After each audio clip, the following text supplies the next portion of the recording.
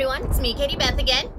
And just a little pre-adventure history about Juan Pollo, which is the restaurant we're going to today. It's mostly a Southern California restaurant, and it has the best example I've ever heard of someone being able to take criticism or suggestions and really run with them. So the restaurant's owner and founder, Albert Okra, when he was younger, worked at a lot of fast food restaurants. For instance, he worked at Del Taco and Burger King, so he really knew the fast food ins and outs. And while he was working at one of these restaurants, an El Pollo Loco opened up across the street from where he was, and he said, that's a good idea. I think I'll open up a chicken joint. So when he was 32 years old, he ventured out to open a chicken restaurant. And originally, he wanted to make grilled chicken, kind of like El Pollo Loco did. But he talked it over with his friend, Armand Parra, who was from Mexico. And Armand said, hey, look, this location that you're looking at in Ontario, California, isn't really big enough to do a bunch of grills. So maybe do rotisserie chicken, like they kind of do back where I'm from.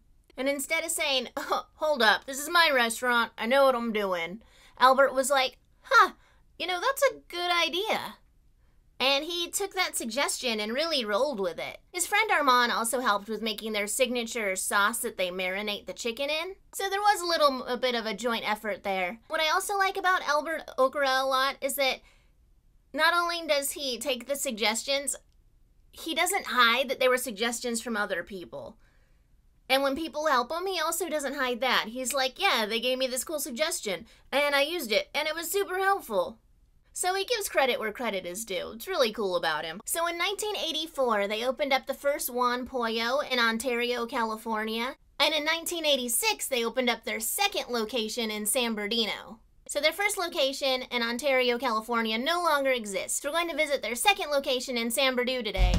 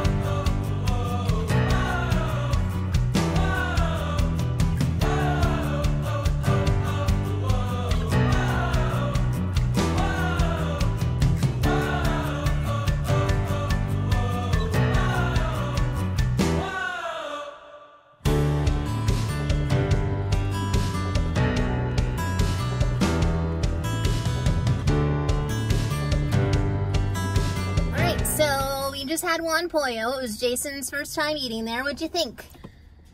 It was really good. I had the half chicken and my sides were rice and beans. It comes with corn or flour tortillas and you can make little burritos if you want, but the chicken was really tasty, good marinade. And I also got 2 chicken tacos, pretty average shredded chicken, lettuce, tomato tacos. I did really like that their hot sauce or their salsa they give you, if you ask for hot, it is actually pretty hot, pretty spicy. So I like that. Says something, because Jason really likes hot stuff, and most places don't have it hot enough for him. Usually not. They also give free refills, we found out when I went back to get my soda, and we went back and got these. They're called cinnamon crisps, but my mom would make them when I was little and called them pililis. I guess she completely made up that name because I internet searched it and it's not a real thing. But they're basically these, just she made smaller pieces. But it's basically flour tortilla dough rolled in cinnamon sugar, and they're delicious. Well, we had a great time at Juan Pollo.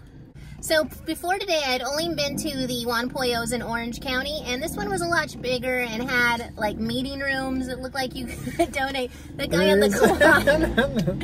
We were trying to wait to finish filming for him to leave, but he just keeps riding that quad around in the background. San Bernardino. What are you gonna do, San Bernardino? So in 1998, Albert Okra also bought the original location of the very first McDonald's, which was also in San Bernardino, California. And if you check back at last week's video, we did a little special on the first McDonald's, the first location, which was the museum that we went to, and the longest running McDonald's, which was in Downey, California. So if you check back at last week's video, you'll get some more information on that. But again, in 1998, Albert Okra did buy the original location of the original McDonald's, and he got it in a foreclosure sale for $135,000. Now, my research says initially he didn't plan to make a McDonald's museum, but after he purchased the property, a reporter misreported that he was going to make a McDonald's museum. And again, he was like, that's a terrific idea, let's do it. And so now we have that cute little McDonald's museum in San Bernardino, California, thanks to Albert Okra. Aside from the McDonald's Museum, there's also the Route 66 Museum that he created that's attached to the Juan Pollo that we just went to. And Albert Okra is also one of the biggest contributors to restoring Route 66 and having that as a travel location again. And along those lines, another suggestion that he took, Albert Okra also bought an entire town. He was talking to his real estate agent one day, and his real estate agent was like, you know, I really regret not buying a town when I had the opportunity to. And Albert Okra was like, you know what? That's a great idea. I'll take that town, please. And he bought the town of Amboy, California in 2005, which I guess at the time you could buy an entire town for $425,000. In Southern California, I can't even buy a house for that. So again, Albert Okra was a really good businessman, really good at taking suggestions and giving people credit for them. And he made some pretty good chicken.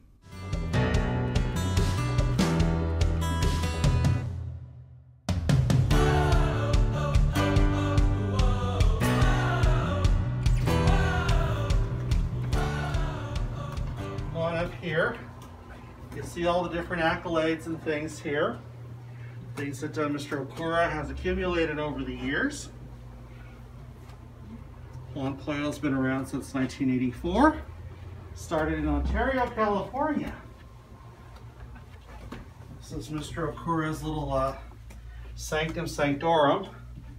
You'll see him and his brother-in-law when they started. Albert's background is already in fast food. And these are some of the early checks and things. And this right here is a little wall of shame. These are all competitors. People have tried to imitate what he's done and not succeeded. Sometimes they're so brazen that they even try to copy our advertising and confuse the public. And these are all trophies that Mr. Okra has gotten over the years from various civic organizations and whatnot. Did it originally come with a chicken on the top, or was that a joke after? No, that was something we put in after. And this is all early packaging, stuff like that, yeah. And you have the two symbols here. Also, Mr. Okra is involved in a lot of Route 66 events, and he's done so over the years. Parades, occasional charities, things like that. And he also owns a town on Old Route 66 called Amboy, which we have a section for over here. These are like his first receipts for the day. Yeah. Wow. Chicken towns. This all pertains to the city of Amboy, which is on Old Route 66, 3 hours away-ish. Here. Albert owns the town. And these are all things, some of these things are things you find in the area, things that belong to the previous family that owned them. Buster and Bats. Buster was the self-appointed mayor for years. And that was Betty. Betty's family owned the town. And those are Betty's credentials. She was the sheriff there. Wow. Was it when there was a population of 20 people? A little more so. Yeah. Amboy was one of those busy little towns along the old route. Well, thank you.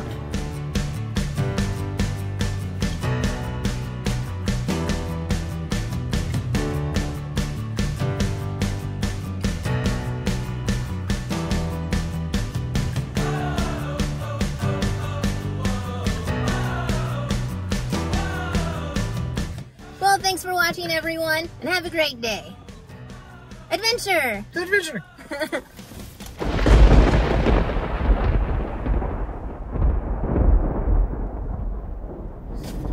They'll know that we aren't faking being in San Bernardino.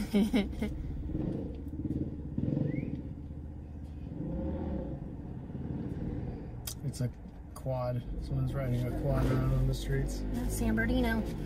Where was I? Oh yeah. He's still. Oh, he's just riding around back there. So he's not gonna stop, basically. No.